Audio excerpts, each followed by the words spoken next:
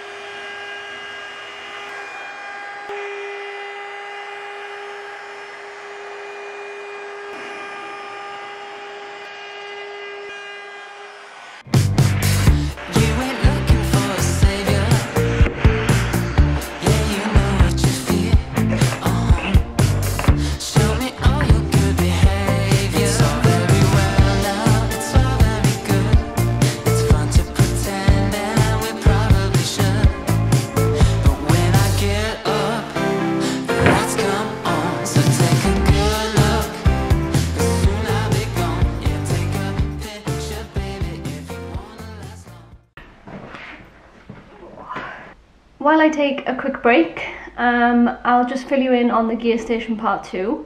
Now, last week obviously I didn't put out a vlog, and because I wasn't in the workshop, I thought it would be a perfect opportunity to edit some of that video. I'd already started half of it, so I thought, well, I'll finish off all the footage that I've got left. Unfortunately, somehow I've lost all the footage, including the part of the video that I've already edited. So that's news. I've got two options: start all over again, make everything all over again, for the part 2 that is. Or option 2 would be to wait it out and hopefully I can find where the footage is gone, or recover it. So that's the dilemma I'm thinking about right now. I suppose I could just do it again, or I could do different holders to go on the gear station and show that instead. I don't know, but anyway, if you're wondering where the gear station part 2 is, well, nobody knows.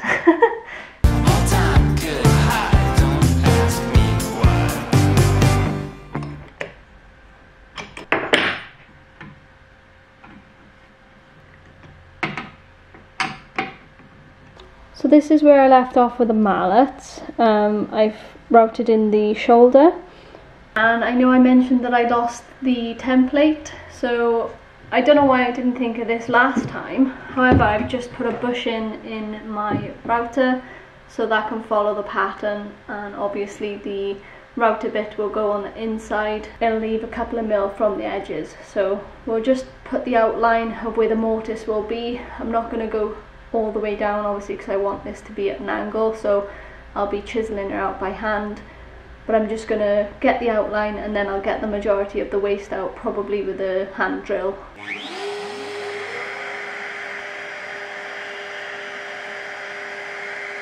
So as you can see, I've left a inside mortise now, so this will be the shoulder, and then obviously this will go all the way through to the other side. That's just a reference for me now when I'm chiseling, which will be a lot more accurate than trying to put a pencil line in there.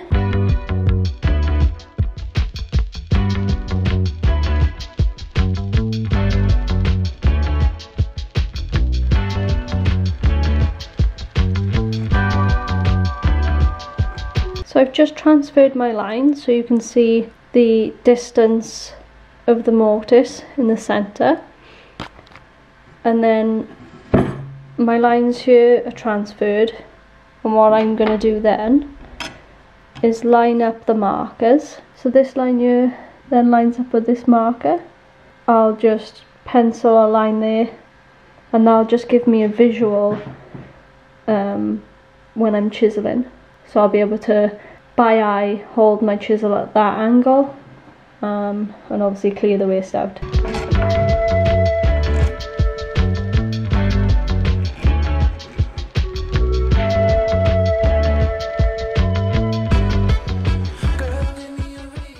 I should also point out that these parts will be taken away. It's only this side and this side that I need reference for.